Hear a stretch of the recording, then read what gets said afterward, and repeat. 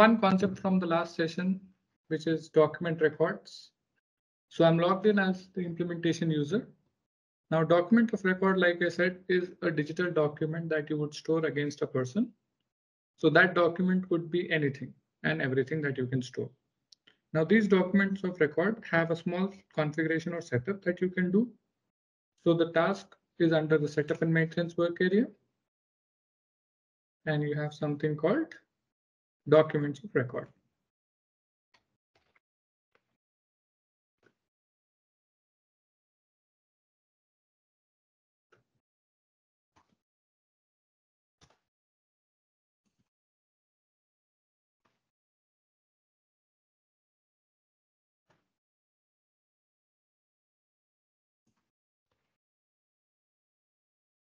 Document.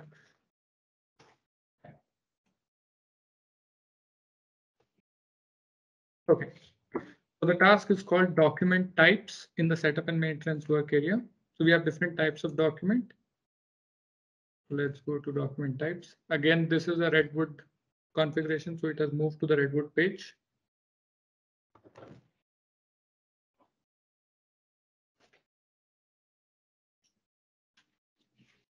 So Oracle does provide some delivered document types, like you have 1095 for US and certain other document of record. However, we can always go ahead and create new document types. Now, document type is like a category for the document that you want to store. So I click on add. I give the information like basic details. What is this document type? So let's say it says document. Is it active, inactive? Subcategory. Category. Let's say category. This is something to do with employment. Okay. And the subcategory is something to do with your previous employment. Let's say I'm, taking the work experience of your previous employer and storing that in this document type. Level, is it going to be associated to a person or the assignment? Let's say it is tagged to the person. Do you want to specify minimum number of attachments? If you say yes, then without an attachment, you cannot move ahead, right? So let's say minimum attachment is 1. Does this have a notification period in case the document expires? This is something that you could do for a document that has an expiration date, like maybe a visa, driver license, passport, anything that has an expiration date. Do you want to allow multiple occurrences of the same document? Meaning this document type can be uploaded multiple times. Because I have, this is my previous work history, I can have multiple documents of the same type. But let's say I'm storing a document which is maybe your identification or something like a national identifier. So we will not allow multiple occurrences of the same document. So there is only one instance or one document against that type that is stored for a given person. Does it require an approval? Yes or no? Does it require to be published? Yes or no? So approval, we've already seen what an approval does. If you say yes, it requires an approval, then whenever you're creating a document of record in the transaction, you'll have an approval in place. And publish, meaning it is like a read-only thing. You can define unless it is published, it will not be visible. So you can control the visibility by publishing the document. Even though the document is not published, the HR can still see it, but no one else can see it. But if you say no, then whoever has access to that document can see this. Then report path is where you are using an OTBI report to define a specific layout of the document. So we will not touch this part. It is more technical in nature. Any small description that you want. Coming to the attributes, you have the ability to define certain attributes of a document. So document of record is, like I said, an attachment or a digital document that you're storing. So you want to have a name, a number, a form date, to date, issuing country. So we are talking about previous work history or work experience certificate. So document number doesn't really make sense. It is not something that is required. Maybe document name is required. From date, document itself does not have to need a from and a to date. Issuing country not relevant. Issuing location not relevant. Issuing authority, maybe you can give the name of your previous employer. So that is your document, and issued on is not relevant, issuing comments not relevant. Then you have restrict the settings. If you want to restrict create, if you say yes, then you cannot create, then what is the point of having this document? So obviously you will not have restrict creation. No. Do you want to restrict the update of this document? So once the document is attached or there's a document, do you want the ability to edit it? Yes or no? So if you say no, that means you're not restricting the update, meaning you can still make the changes or edits. Do you want the ability to restrict the delete? If I say yes, then I cannot delete this particular document from being deleted. Once it is created, I can only update, but I cannot delete this. Okay. Then you have any specific roles that exclude from restriction. So I can override this restriction by giving it a particular role. So that particular role will override all of these restrictions. Archive settings. Do you want to archive this from the date, issue date, to date, creation date? And then you have these flex fields. So like we've seen the descriptive flex fields for person, for job, for location. Similarly, you have descriptive flex fields for documents as well. So this is the basic attribute that you will capture. Let's say you want to capture some additional attribute which says number of years, in that job. So that is not a delivered attribute. So you can create a descriptive flex field and define that custom attribute or custom value that you want to store along with this document. So this is your DFF part, and same thing, additional information, and then the attachments. Do you want to drag and drop a file here? So if you include an attachment as part of the document type, this is something that the employee gets directly to their profile.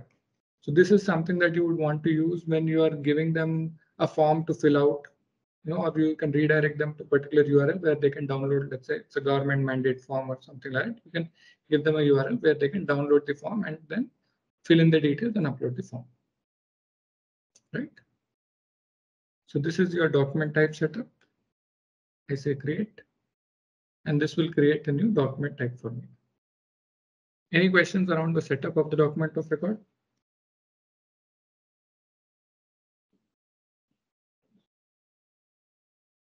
Okay. So let's say I want to create a document type for a person. I go to my client groups, person management, search for the person. This is my classic UI. Let's say I want to add it for Julie. This is my employee Julie. Again, you can directly go to the actions and go to the document of record if you are aware of where you want to go, or simply click on the hyperlink on the name. It will take you to your employment page, and then you can go from the task list. I go to documents of record.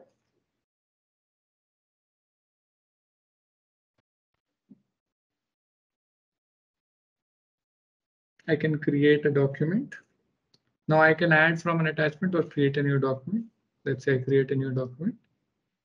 I choose the document type. So I create the document type that I just uploaded.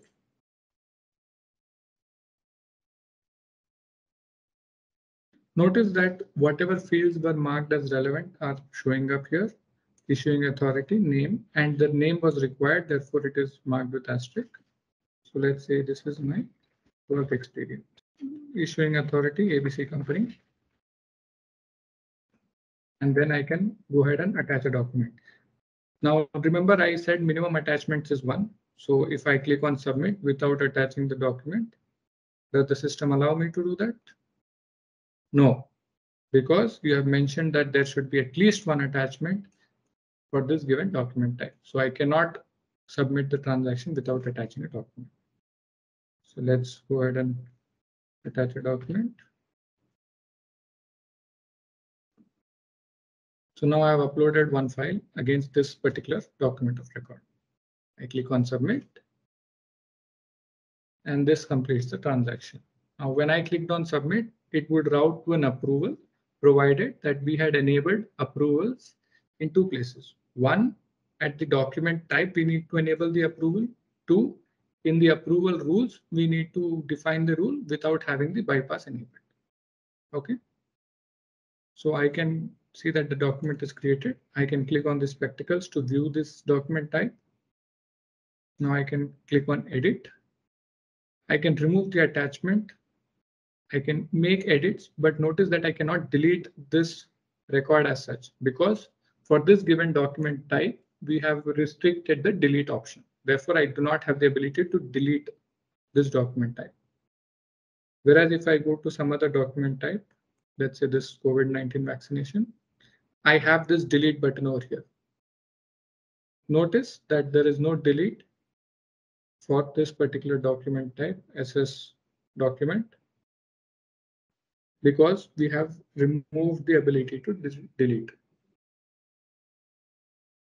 Okay, simple.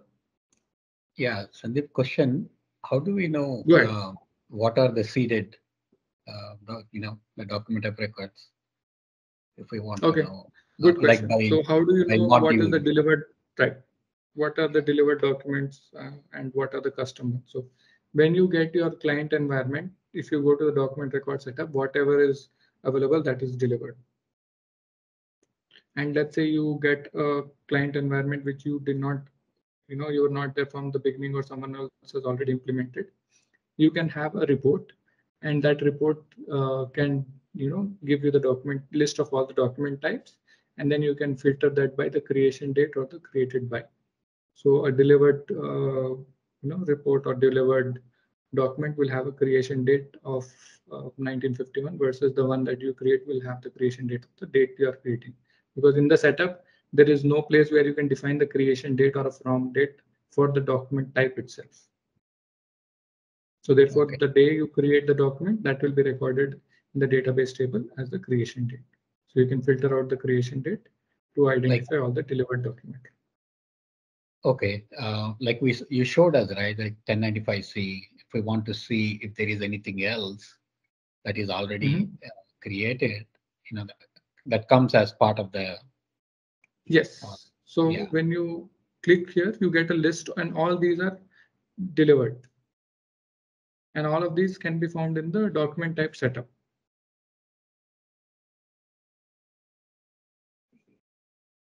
Okay. Now, if you want to restrict this list, yes, that can be done. We have the concept of security profiles, which I talked about, right? So you can do a document type security profile to restrict the list of values for a given role. So that only when let's say you are an employee, you only get a list of document types to choose from. Whereas if you are a manager, maybe you get a bigger list. And for the HR, you have a wider range. Let's say you want to restrict it by country, you can create document type security profiles and attach it to the country specific HR role. So that country will only see the document types which are relevant for their country. For example, this 1095 is only for United States. So maybe in India, HR or some other country HR does not need to know that there is a 1095 something existing because it is not relevant for them. Whereas the others are for all countries. This AHV, AVS is only for Switzerland. Similarly, this one is for Italy. So you can restrict the list of values to make it more relevant and easy for the end users.